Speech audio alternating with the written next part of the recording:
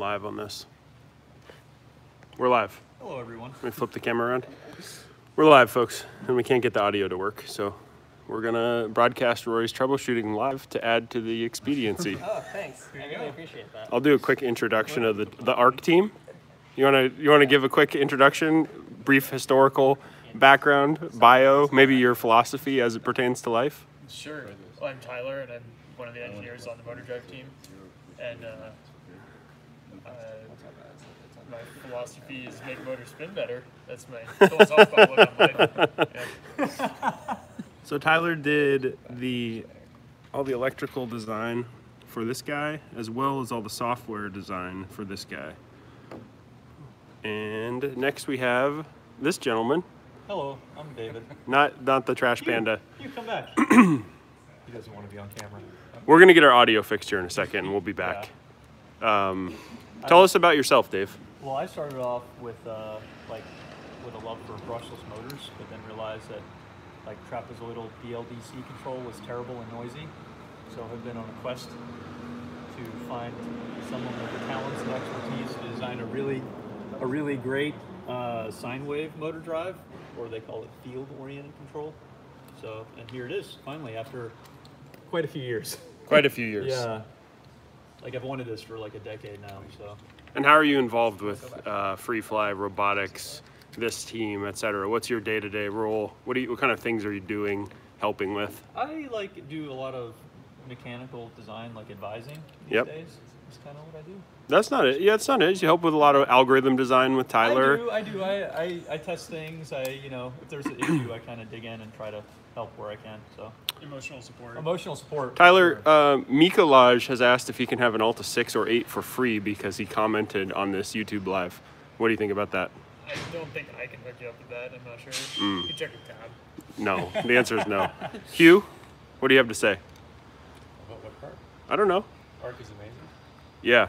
I can't Hugh has been filming on a top secret commercial using an ARC-powered skateboard and a cinema robot, and it's made him come the closest to smiling that I've seen him in quite a long time. Oh, that might be even closer right there.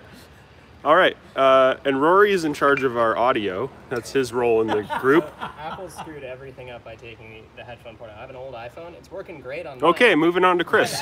Chris, what's your role? Making sure that this was all working before we started. Excellent. Daniel, talk to us about who you are, background, philosophy, ARC team involvement, preferred lunch, etc.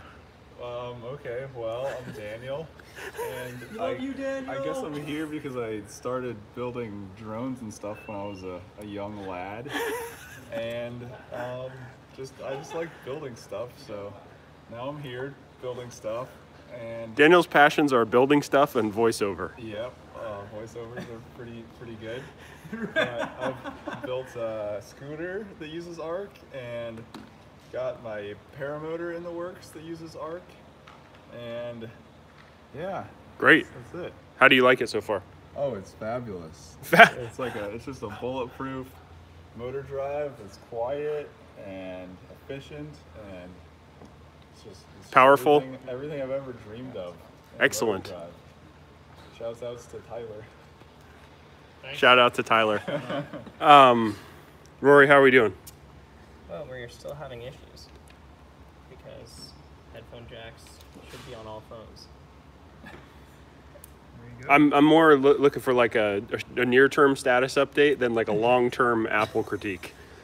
Chris, you want to take over operating this phone so we can dig into? Yeah, you can throw the lens on there. Breaking the lens, everybody. You want to? Let me grab a movie for you real quick. Oh, that looks dialed. Show some tarot, please. Oh, tarot. Tarot will make an appearance. Tarot's over here. Yeah. Actually, you can dig in a little bit. Okay. This is the development tarot. So this is the Freefly Tarot. We've adapted the ARC to it, so if you have a tarot, you can, well, very soon, I don't think we're shipping a tarot variant yet, but it'll have the whole adapter plate that you can screw on. Drive goes right on, it's plug and play. You don't have to worry about tuning or software or anything. You just plug it in as it is. Works with the controller that it ships with, and you get much better startup performance, better low speed it's quiet. It doesn't make that annoying sound as it's starting up. So I can put it on the floor and show you how it goes. Yeah. Hey, everybody, just talk extra loud because the mic is not working. All right, here we go. Chris, if you want to just switch to external mic on this too, that's fine.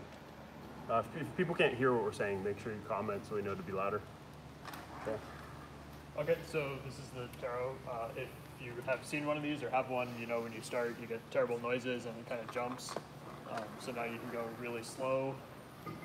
It'll do this up hills and everything. So it opens up a lot more potential to use this in productions that were previously not possible. Silent mode.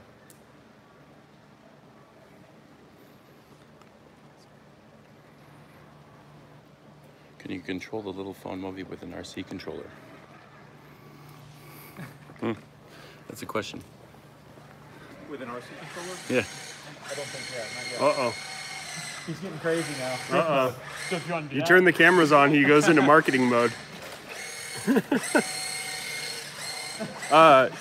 Topher, you cannot control the little phone Mobi with an RC controller, but we are about to release an API for that, so you'll be able to control it with all different kinds of things. So you could potentially control it with an RC controller after that. Need some help? Can you reach it in? Yep. Is it working? Let's just confirm as we change. Here. Move it. Sorry guys, quick in-field repair. Is audio still working? Can you Anybody talk? Hey, I can talk. Audio working? Is it going? Yep. Can all hear? Levels are a little low, but it's fine. A little low? Okay, cool. Excellent. Here we are. Is the gain up on that? Are we good? There's no gain It's on it. passive. Oh, okay. All right. So let's start at the beginning. Here we are. Let's pretend that the hardware worked from the beginning, and let's go over what we wanted to cover with ARC 200 today. So, Dave, I thought we'd start kind of how you and I got connected way back in the beginning, how this love for brushless motors and speed controllers has kind of powered everything that we did for the last decade. So for those people who are not familiar with Freefly, our normal day job is building awesome devices for the cinema industry to help people move cameras in completely new ways. And along the way, we had to figure out a lot of different things, from sensors to brushless motors to motor drives. And originally, about 10 years ago, Dave and I started talking. Come this way, Dave. Come with me. We started talking and became friends because I was working as an aerial cinematographer in the film industry. That's how I met Hugh, the guy behind the camera, flying big helicopters like this with huge camera packages. And I was on a quest to find a more powerful setup so that I could fly bigger and bigger cameras, bigger and bigger lenses. And Dave at the time was running a custom brushless motor company called Xera, and I found him on the internet, and we immediately became nerd friends. And Internet dating works. internet dating for co-founders, and started making stuff about 10 years ago. And I would go on these crazy film jobs with Hugh, and nothing would work. And I'd come back and I'd have a list, and I'd be like, Dave, this didn't work, this didn't work, this didn't work, this didn't work, this was real annoying. I almost committed suicide when this thing failed. And he'd be like, oh, we could fix that, we could fix that, we could fix that. And so we just went to work fixing it. And back then, you know, we couldn't really do much. It was just two dingbats in my mom's garage. But over time, added people like Tyler and, you know, other smart electrical engineers, software engineers. And our skills have expanded such that we've built all different kinds of cool motors, motor drives, sensors, gimbals, you know, stabilizers, all kinds of interesting things. And the goal now with Freefly Robotics is to take some of these dev blocks or these like component subsystems and offer them for people to use in their own projects. And ARC 200 is our first product in that line. It's a universal motor drive. It works on just about everything.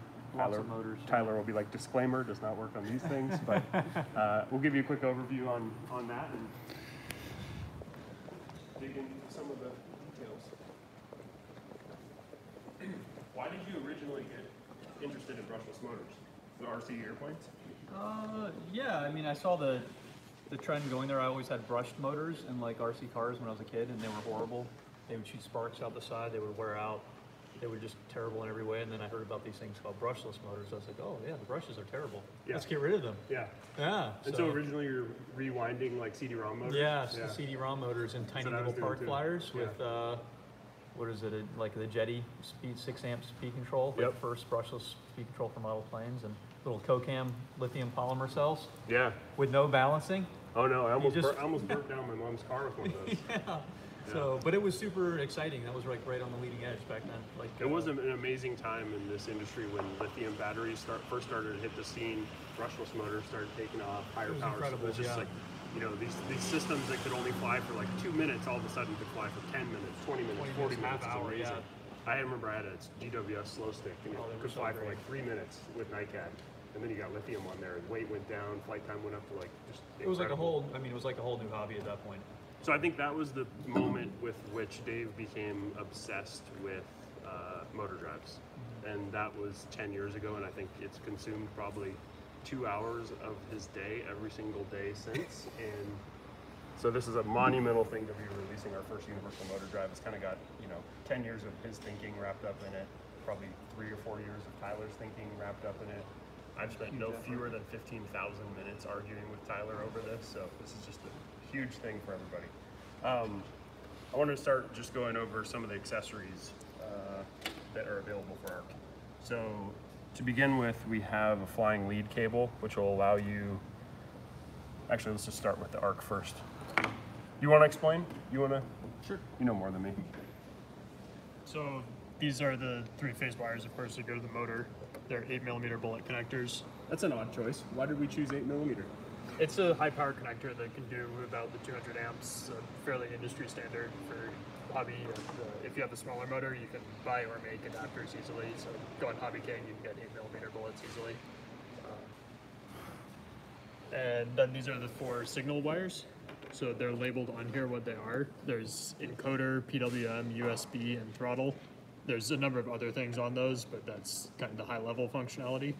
So say you want to have an analog throttle and encoders, then you'd get 2 of these cables, and then on our website it tells you the pin out for each of these and the color code for what's in the wire. So you just strip this back and hook your analog throttle in, hook in the Hall sensors.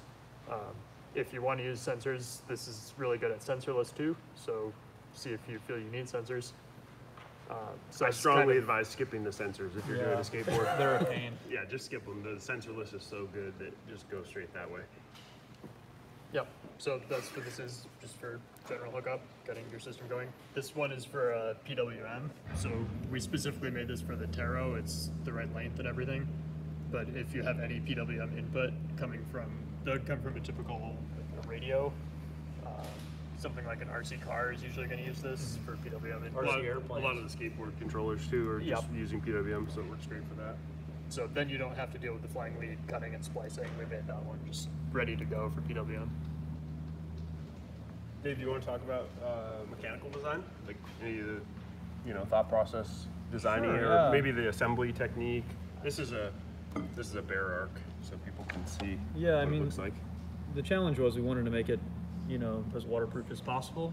So we have like a little labyrinth seal around the outside of the case. They're machined aluminum case halves. So it's pretty high quality and very tough. And then it's not shown here, but we have a sill pad, like thermal pad, that goes on the side to conduct the heat out of the FETs that are on this side of the drive. So through the case, so you can mount it to anything like thermally conductive, or put a heat sink on it, so that you can get the full 200 amps out of the drive. So, yeah, we tried to make it as compact as possible. It's of course very high power, but still super small. This is, many drives that are like 4 times this size don't have the current capacity, so I'm real proud of that.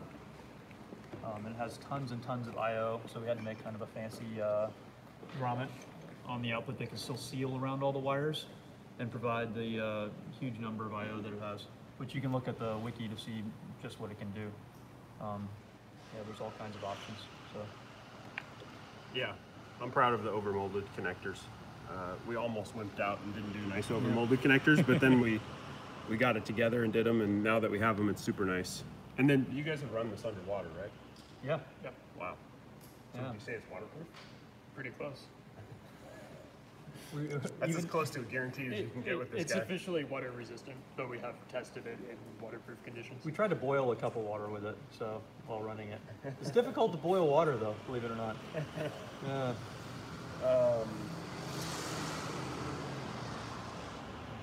So philosophy of ARC 200, I think Dave touched on it. It's just, you know, everything we do because it flies or is carried by a human, we try and make it as small, as light, as compact, and as fun to use as possible. And I think that kind of design spirit is carried over into ARC 200. You know, you can tell from looking at the case design, Dave sweated all the details to make sure that it's as light as possible. So it weighs about 1 gram, as far as I can tell. Also, a thing I forgot to mention is we have mounting for both sides. Yeah. So one side is the hot side, so that's the side that you want to like use for heat sinking. But so if you want to mount it like to the side of an electric bike or something that has substantial aluminum surface, you want to mount that side down with thermal paste. But then if you have like an RC plane or something like that, which is made from foam or balsa wood or something that's not very thermally conductive, you can mount that side up and let airflow, go across that surface. So it is as universal as we could figure out how to make it. So, yeah. So I want to talk for a second just about roadmap, like where we've come from in motor drives, and then Tyler will dig into where we're headed in the future and the far future. You guys should talk through all the drives that we've made. You can kind of see one of you guys, Tyler probably. So this is a gimbal drive from the M5, M10, M15. Then this is the drive that we're using in the Movi phone gimbal, the Cinema Robot. So these are just a few amps each, and then kind of moving up into more modern products. Can you tell like an anecdote from each of these eras? Maybe something that was particularly like a huge failure we experienced, or something like a a test that went amok, or something that Encoders. Do you have a story from this one? I think that one was maybe our most like problem-free drive. Yeah. Amazingly. It's a stack of 3 of these. This is just one blade. It's like 3 blades went in for the pitch, roll and pan. So yeah, it went in a cool little extruded aluminum enclosure. For those of you who never worked around motor drive development, it's awesome because they explode all the time and all kinds of exciting things are happening and things are going wrong in ways that you could never ever predict, or even, it seems Massive like flames. each day there's some instance in which Tyler states that there's a problem that can never be solved and will never be solved, and then scant 4 hours later has solved it. So it's a wild ass ride. And then this is the Movi Pro ESC, so it's a little higher power than the old one since we have higher torque motors in those. And then this is the Alta ESC motor drive, so that does up to about 90 amp peak. So that was at the time our most powerful drive, kind of the beginning of Freefly getting into higher amperage, high power drives. Talk about, like, one thing that's particularly impressive with this is the amount of testing that happened before we released the production on that. Yeah, so being a flying vehicle that we were releasing as a ready-to-go product, we had to be really careful on the ESC because if you lose a motor in flight, in most cases it's going to be catastrophic or at least really hard to recover from. So this went through basically months of testing time. We went through all the tests in thermal chambers, ran it at below the lowest temperature rating, above the highest, making sure that the motor's never going to stop spinning. So possibly the most reliable motor drive from a testing standpoint. So a lot went into really making that a robust product. And then here we have, this is sort of the first universal motor drive that we made. This is a really high power drive. It was rated and tested at 400 amps. So we put copper bus bar and everything on the back. This is kind of a retired internal product at this point that was not released, but it was kind of learning and Fully functional. getting into the universal product, more of a prototype. And this ran the first version of our motor drive software? Yep. Yeah, nice. And then there was this. This is art. Or here it is. You know when it gets laser engraved, it's for real. Yeah, we just did that this morning. Let's talk about products that would be suitable candidates for ARC. You want questions or? Yeah, we can run through some questions. Yeah, you want to do it? You want me to do it? You can do it. Okay. Camera seems a little shaky. If only there were a way to keep the camera steady. I figure that's directed at you, Bell. No, you cannot. Hugh, show us your deep action trailer voice. Deep action trailer You know, voice. like movie trailer. In a world In a where world. scooters go slow and are uninspiring. There you go. You had it. We talked about that one. Are you going to be at Photokina? I don't know what Photokina is, so probably not. Would you be insane enough to try doing a drone to handheld Movi continuous transition shot? We've already done that. It's awesome and also terrifying. Damn, you guys make your own speed controllers? Damn, that's true, damn. Would I be able to configure this into existing controllers for a Movi? Like if I put a motor on a jib arm, could I control the arm and Movi at the same time? Yeah, I think depending on what kind of motors you're using for the jib, you certainly could, but you're going to need to be a pretty Larry McConkey type of dude to figure it out. So it could be done for sure. Could I use this on a winch on a drone to drop stuff from it? Do you work for Amazon? Would be my first question. Are the newer designs a circle because they attach to the back of motors? Yeah, that's exactly right. I think, right? For no these- other reason for a circle drive? For these three, yeah. Okay. I think that's all the questions, unless you have others, Bell. Nope. Okay. Let's show some of the things that we use ARC on day to day, like skateboards, scooters, cars. Sort of scooter? Yeah, scooters. So we have, these are 4 scooters. They all have arcs in them. So yeah, we converted over some older like folding scooters. You can't buy them any longer, but they're super sweet scooters. They're very fast. They got these go like 35 miles an hour with some DeWalt power tool batteries on the back. So you can just take the battery out and put it in and then go cruising around, yeah. So we ride these all the time here, like literally all the time. Take them to the local bars.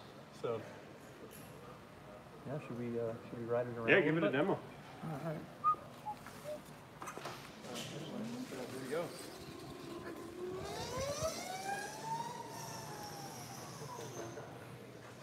We need to set up a little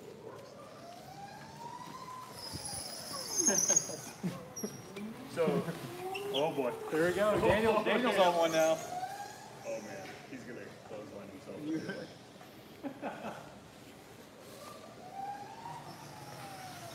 So, yeah, you guys race for a second, and then we'll talk about how we built this.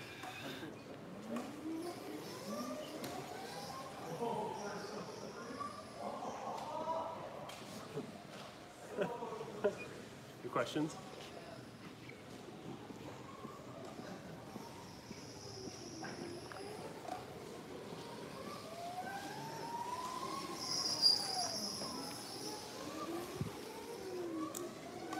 Yeah, Demeter, ARC does support feedback from encoders. Okay. All right, let's bring this guy over here. We'll set it up on the table. You can, if you see any questions you want to answer too. Can we set it up here? The scooter? Yeah. Sure. I thought we just talked through if people want to understand how to convert a scooter such as this. You want to grab yours too, Daniel? Sure. Like as an even jankier edition. So just a quick rundown of how Dave did this. He bought a weed eater, right? Weed eater? Yeah, Blower? DeWalt, DeWalt weed eater. Bandsaw it off here, attach it to Literally, the scooter. yeah. He grabbed a motor that is from Power Steering. It's a Originally power designed for power steering. Yeah, power steering motor, brushless motors. Did a little bit of magic lathing on the shaft of that.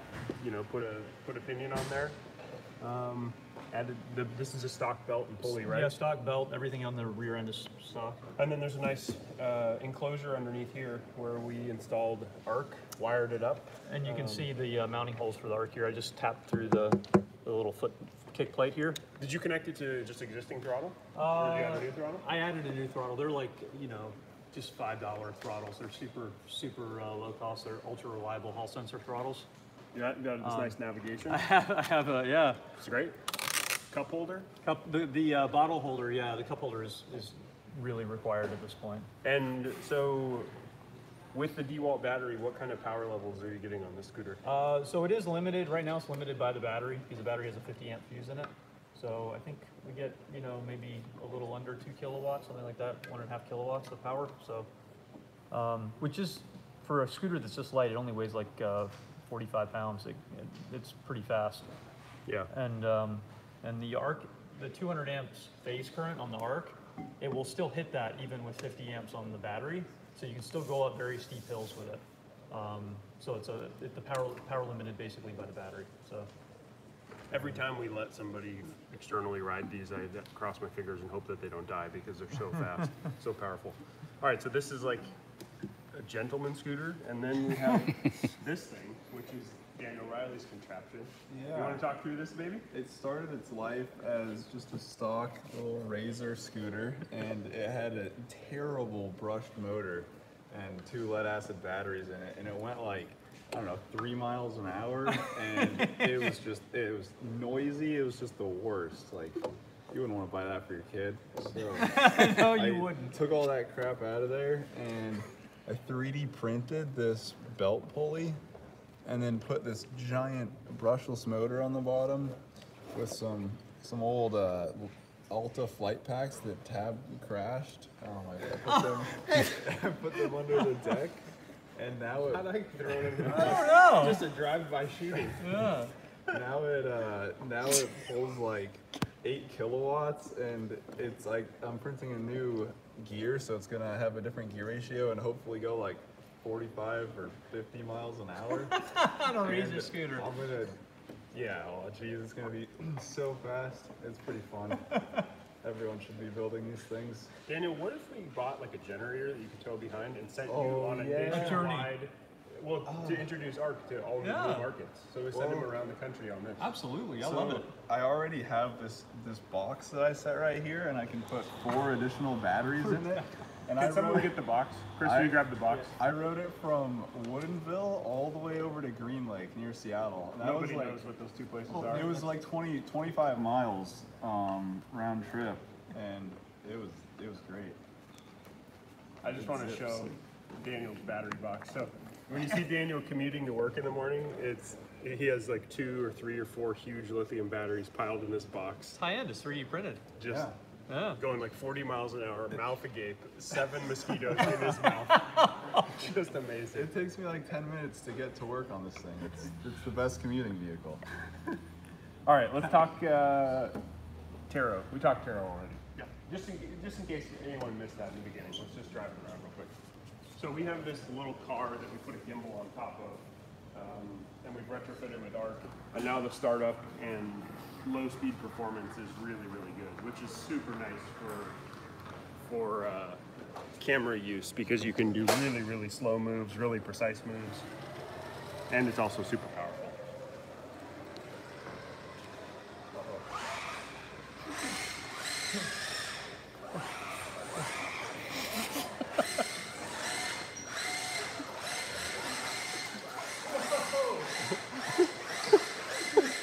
Okay, let's show.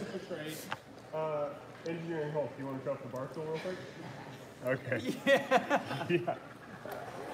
This is kind of the last of the demo vehicles that we have to show.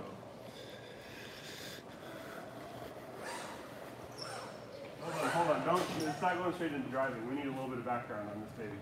Talk to us about how you thought of this, how you built it, how long it took. It'd be nice for people to understand your design and build philosophy. I'm really a fan of vehicles that try and kill you, so I wanted something that like had no coefficient of friction on your butt, so that you could take corners and worry about falling off. You gotta use the clinch method. Exactly. And I wanted something with a high center of gravity, so that you're likely to roll. The goal of this was actually to I wanted to write some software to do an IMU stabilized wheelie, so you could floor it and go into a wheelie and But it turns out that's very scary, even. I have spent a fair amount of time wheeling this vehicle, and it is terrifying. Yeah. So then this happened. It's kind of janky all around. I broke both front wheels. They used to have disc brakes on them. They don't have brakes anymore. So Did you build this in like one day though? I built it in one day, a couple times, stretched over a One day stretched over a few months. Yeah. Yeah. I built and rebuilt it 3 times in one day. Yep. It's got a Corona holder. It's got a trailer hitch. It's got a trailer hitch. Oh, trailer hitch. What's the name of this beauty? This. You should come around back and take a look at the. Why don't you like majestically drive away as he grabs that shot?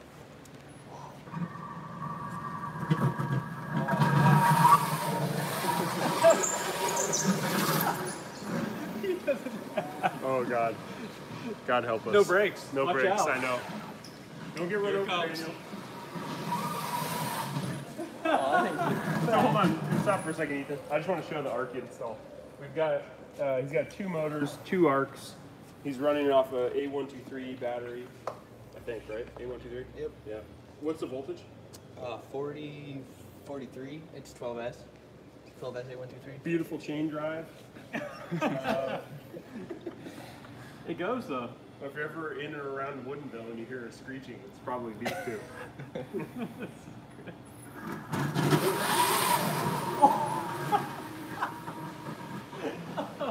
That's terrifying. It's so fast. Okay, I think let's do a quick run through of how to set. Okay. Let's do a quick run through of how to set. Oh, I'm crying. So this is gonna be your moment to shine with your beautiful GUI, Tyler. How often do you want to do questions? Just once Oh, in a you want to run through some? Yeah, we can run through some. just to keep like. Who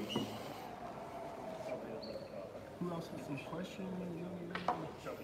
Like Sutton had one. Will you ever give the blueprints of how to do scooters? Yeah, Daniel's shooting a nice video on how to install on a skateboard. So that'll be published sometime in the next couple weeks. That should be pretty fun. Michael Sutton, will this work with non-LiPo batteries? Can you use incremental encoders, absolute, or both? Yeah, it'll work with any voltage source, it doesn't matter. Incremental encoders, absolute, or both? Absolute, definitely. Incremental? Incremental is not super great on these. I wouldn't necessarily recommend it. Okay. Absolutely, definitely. They'll do a Hall sensor, and we support an AMS magnetic absolute encoder for really high resolution. Yes, 48. Yeah. Is the stool frame custom? Yeah, that's custom Ethan design. So Ethan 100% designed and welded built. together. 100%. Like, I don't even think the guy did any CAD or anything. He just No. went to the shop and started cutting steel and welding it. And then that thing appeared a scant 12 hours later. Amazing. Okay, let's run through the GUI.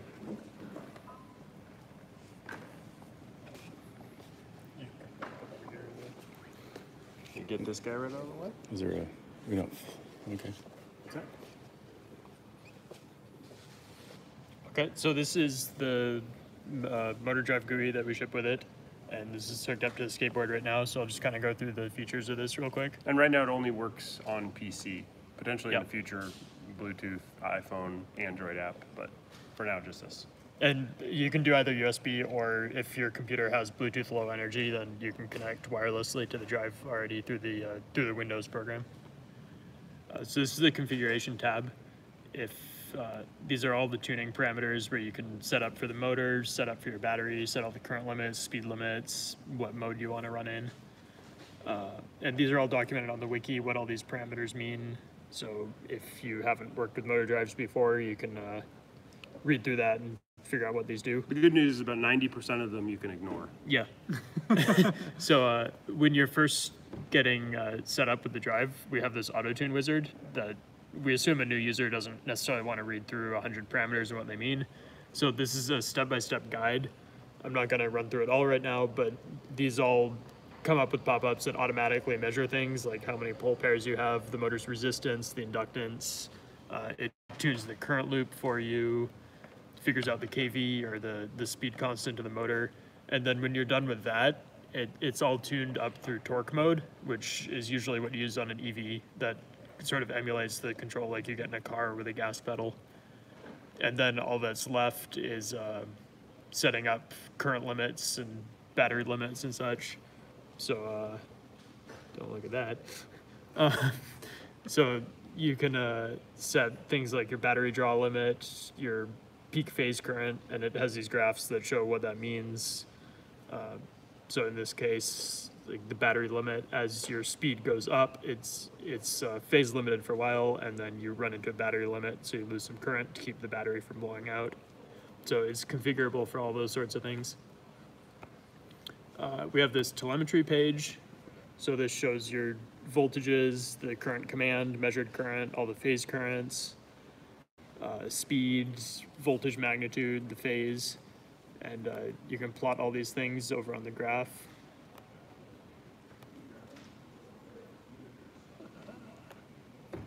So if you want to look at things in real time, watch as you command current, this would go up, and you can also log this to a CSV file. So if you want to get a long span, look back at statistics and such.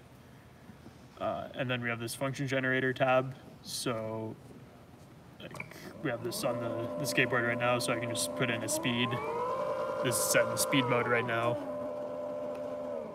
So that's good for just a quick lab test before you switch over to something like hand control. You just control it from the computer. And then finally, there's a flash chip in the drive. So it's constantly logging data, and you can come in and download any of these logs, and that just gives you a CSV of the file. So if you're having issues or something's not working right or something breaks down, then you can go in and get the log later and hopefully figure out what's going on with it and fix that issue.